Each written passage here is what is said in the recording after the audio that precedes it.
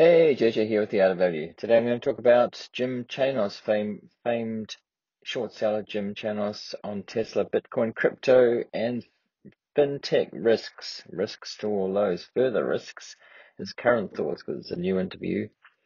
And so if you're on Twitter, watching this on Twitter, do click one of the links in the tweet to go to the full episode. Okay, let's get into it. So yesterday, this is part two. Yesterday, I just did part one of it. It's an hour long. So this is part two, the second half hour really. And interestingly, I found the interview fascinating. And I'm going to jump a lot up here. He talks about Tesla last, but I'm going to talk about it first. What he said about it. The question, of course, was you were short Tesla for a long time. You pared back when it went to the moon. Now it's come down. It's the bellwether of Kathy Wood's portfolio. And Jim says, yes, they will survive in 2018. That was in question, and they admitted that later. I do think it's now a bellwether stock in the market, like Cisco was in 1999, where people were putting their hopes and dreams on it. It's the same now with EVs and solar and what have you. Tesla is the one-stop shop for that. I remember Cisco back then in in the dot-com bubble. It was talked about every day as the people's hopes and dreams. At this point, he says they are past the tipping point, however, meaning that it will survive. However, it's a big, however, they are dramatically over-earning right now. The rest of the stock is, accordingly, Tesla still trades at almost 10 times revenues and 30 times gross profit. It's trading like a SaaS company, but it is an auto company. It has gross margins of 30%. The risk they have is that almost every other auto company in the world has gross margins of 20% or thereabouts. So Tesla is trading at a monster multiple of a profit stream that's going to get competed. That is the risk for Tesla. It has become just an established EV company among a bunch of established EV companies. Well, not really yet, I don't think, but it could definitely be. They're getting their act together, which is what he says. And one thing that many people thought is that none of the OEMs would ever get their act together, and certainly for a while they didn't. But now, with the advent of Ford and the F-150 Lightning, that's a pickup truck if you don't know, and lots of other products that are both out and coming, it's going to be the auto industry. And make no mistake, Tesla is a car company. They're building car plants, and it's capital intensive. There's another risk to Tesla, he says, that I think is underappreciated by the market, and that is that Tesla turned the profitability corner when it opened the China plant, and we and others have a suspicion that a large amount of the profits are coming out of Shanghai, and that raises all kinds of other risks to the multiple, and whether they can actually get their hands on the money, meaning get it back to the US, I suppose, or get it out of there. Gross profit margins took off as soon as Shanghai started volume production. It doesn't really explain any more than that, but the fact that it's in China and money coming back to the US shareholders, I think he's talking about that. So, and they did ask, do you have a short position on Tesla now? He says, yes, we're short. We have a put position. I think he said that. He said that one of the hosts was talking over him, so I think that's what he said. But he definitely said yes, we're short. What's the best historical analogy? And then start talking about crypto next. That's all he had to say about Tesla. Crypto. What's the best historical analogy for crypto? Beanie Babies, he joked. No, that's NFTs. Sorry. So he thinks NFTs like Beanie Babies. The thing about alternative monetary systems is that there is a history of them. They tend to be embraced, adopted, and recommended in good times, not bad times. That's true, but I might say that Bitcoin was, during the financial crisis. I think 2009 was kind of when it emerged, so emerged from there. But yeah, it did get recommended, embraced, and adopted as things got better. The first person to think about this was John Law, perhaps the greatest financial criminal of all time. So John Law, if I've read books about financial bubbles, I think it's the Mississippi bubble, which is not no, it's not to do with Mississippi. It's in France, and the debt had a lot to be involved. But he says that Law wrote about it in 1705 with the nature of fiat currencies, on the nature of fiat currencies. He said in times of stress, people will embrace government fiat because the government can adjudicate fraud in contracts. In a situation where nobody trusts anything, you want the government to back things like deposit insurance, where deposit insurance being that if you have money in a bank account, say in the US and other places in the world, if things go bad economically, the government will back your money in the bank. I think it's 250,000 in the US. It's like 150,000 some other places. I think Australia brought it in for 250 during the financial crisis. So government-backed deposits stop banks from going under, or give investors or deposit holders some confidence. It's an important, and you think about crypto, things that have gone under lately, there's no insurance there, you just lost your money. It's an important concept we forget when everything is going to the moon and we are making money, a lot of money speculating. Crypto concepts are a bit like this. I've called it a predatory junkyard, and I stand by that. And about Bitcoin in particular, they asked, the future of money, is it the future of money or a Ponzi scheme? How can two people come to wildly different conclusions about what it's worth, about its worth and value? That's just talking generally about, people are either like, think it's the future of money, like Peter Thiel, for instance, and all those VCs that are backing the ecosystems around it. And then people who think it's a Ponzi scheme, like him and Buffett and Munger. Bitcoin is like the dollar of the crypto space, he says. The ecosystem built around it is clearly just rent seeking.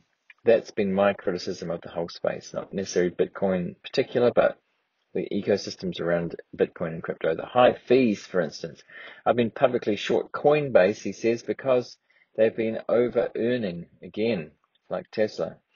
A vast ecosystem that sprung up to basically extract fees from primarily unsuspecting retail investors. An example he gives, Coinbase, which he said is short, retail trading volume that is huge compared to institutional volume. They earned $1 billion in commission in Q1 2022 from retail and only $50 million from institutional investors. $1 value of trading volume, retail is paying more than 60 times the rate of institutions. This is borderline predatory behavior, he says. And the industry fees and everything else are outrageous. My complaint is with all the circus around it, not necessarily the currency itself or the asset itself. And I see this week, I think Chris Bloomstrand on Twitter was criticizing Coinbase's executives for cutting jobs, not for cutting the jobs, but he said that, picture of the founder having a $100 and something million house in Beverly Hills, and things like that, and not cutting back executive pay and that sort of thing. So, and the next topic is fintechs. The fintechs, he thinks is risky fintechs. What is it about fintechs that you see as egregious valuations? They ask him. It boils down to since the advent of the internet, it has boiled down to figuring out what people who generally don't pay back their loans.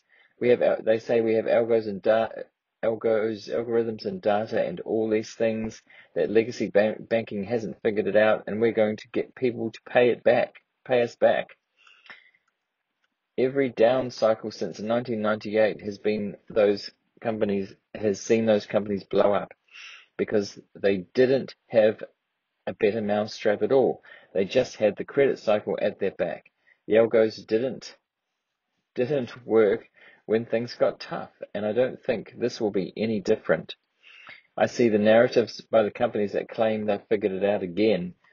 The reality is that 12 years of easy credit and consumers getting flush with government payments, all kinds of things, everyone looks like great credit when everything's going well with credit at the back.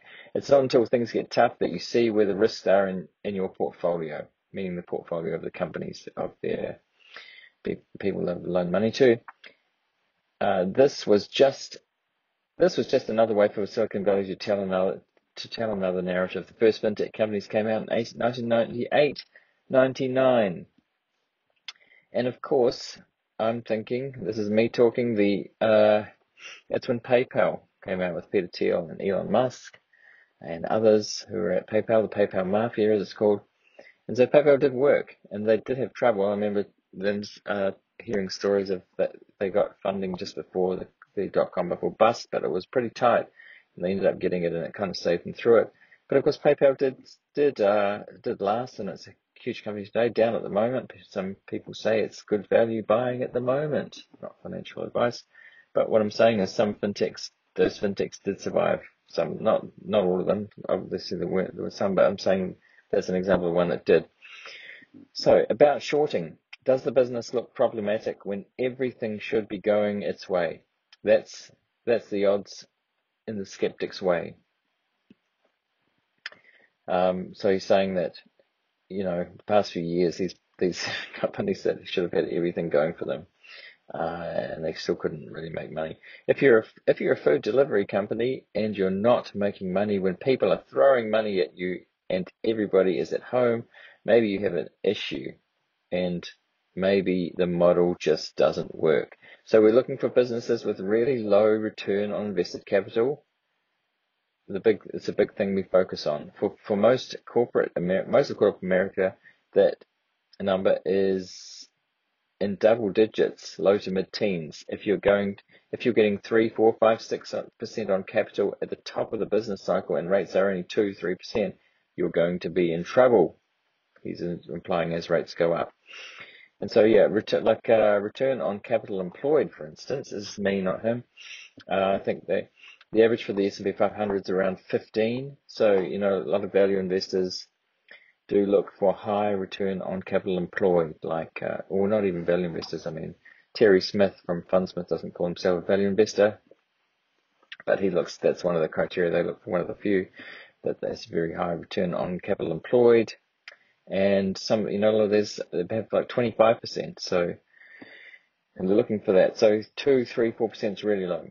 We look at the macro and understand that there will be cycles and find companies that are unprofitable or barely profitable when things are good. Because obviously when things are bad, it all goes south, and it's a good short possibility. The use of pro forma metrics is also problematic. It's getting worse and worse through the aggressive use of self-defined metrics. The most egregious of which is adding back share-based compensation. Silicon Valley is lavish in using it. If we pay people in stock, this doesn't count. They say they'll be adjusted EBITDA positive at some stage in the future, and then you look at the numbers and they're losing hundreds of millions of dollars. So that's what he has to say about that. Interesting. So he basically thinks that fintechs, there's a lot of fintechs that might run into trouble if we think it's, there's a bear market now, but let's see what happens. And so this was actually at the beginning of the talk, but I'm going to talk about it at the end. There's a comparison to 2008, which relates to that, to fintechs. They asked him, what's the degree of leverage out there? They asked him, especially in something like crypto. So is leverage, is debt a problem at the moment? He says the warning signs were everywhere in 2006-07 because you could see it on balance sheets of banks and brokers. They were just getting more and more levered. We regulated the US banking system pretty tightly after the GFC, so I don't see there's systematic bank risk out there. Just good to hear. It's much more diffuse in things like crypto. Is there hidden leverage in that system? My guess is that there is, and we'll find out probably shortly. And of course, we've talked about Michael Saylor and MicroStrategy having possibly on margin for their position, and the level of 21,000 being problematic for margin calls. But I don't know. It's just speculation, I think, or I think maybe the CFO of the company said it, but I don't know. We just don't know. We'll find out. If it goes down a lot more, we'll find out. The shadow banking world of Fintech too. I've been joking for a while. Fintech is simply subprime lending done on an app. But every bull market has its own flavor, and this one is not as debt-driven as the banking system. So referring to the GFC and subprime there. The risk might be rate risk, not debt risk this time. We'll have to see. Geopolitical issues are different too, like China and a land war in Europe. So yeah, rate risk meaning that interest rates are going up, and can these companies handle it? No, a lot of people just were not expecting rates to be on the rise, and suddenly inflation's taken off and rates are going up. Okay, the last thing is about regulators saying they're always behind the ball, saying that they question should the SEC do something about Elon Musk and crypto? Why don't the regulators get more involved? And he says regulators are financial archaeologists. 5 years later, they'll tell you what went wrong. When stock prices are going up, they get accused of stifling innovation if they do anything. It's not until investors start losing money that they start getting upset. Okay, we'll leave it there. So if you found any value in this, please like and subscribe on YouTube. Hit the notification bell on Spotify, follow, and on all the other audio apps, Apple and whatever your favorite platform. Follow along and join me at the Art of Value on Twitter. Okay, thanks. See you next.